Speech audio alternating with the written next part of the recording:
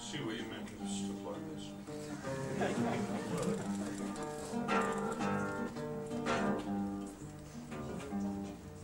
He was a blacksmith by trade. He used to live on his own. She was a little old maid. She was all gristle and bone, just a crone that you might not have fancied yourself. She was not born to attract. She was lined up for the shelf. If it were not for the fact the blacksmith loved her well, he loved her like hell. He used to grunt and sigh, fit to die, but from afar, for he was shy, as blacksmiths often are. She made a meagre livelihood from a homemade toffee that she'd sell up and down the neighbourhood to a butterscotch and caramel clientele. She used to think that she would get a husband, yet she was far too modest to wink, too proud to be coquette. You bet, 'cause she'd got a squint. She was skinny, she was skint.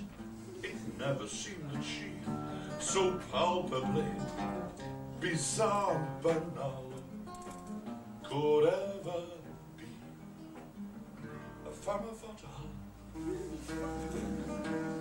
Time was no time to spare, and the years went by as they must.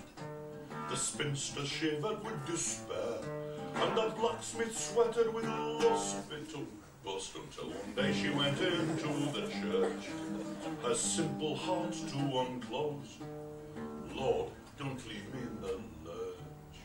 Don't turn up your nose. God knows I'm not much cop, but me legs go up to the top.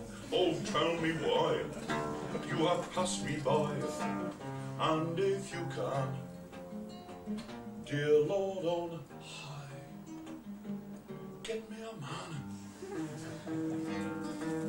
She was in for a shock, for high in the tower like a bird, the smith was mending the clock, and he had overheard every word. He nearly fell off his perch with delight, but stout fella, he kept his head. He didn't snigger as a lot of men might, but in the tones of Jehovah instead he said, "You're not bereft, there's a good lad left. He's nothing flash, but still reliable, staunch and true. Dear daughter, will a blacksmith do?" The spinster's eyes opened wide when she heard the Almighty One. In a trembling voice she replied, "Lord, any man is better than none." Whereupon the joyous blacksmith went home at the trot, dressed up to kill in a tick. Went and asked her if she'd have him or not. She said yes, damn quick, because she knew her state.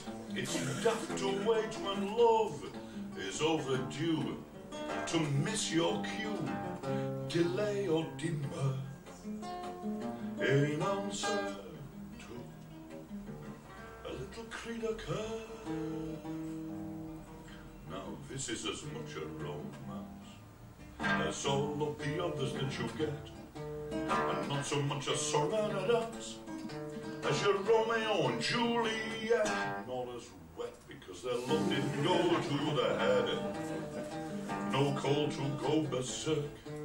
Spinster went up to bed, blacksmith went to work. Don't smirk, such loves are few. They were happy, they were true, they knew their heart's desires, as love requires.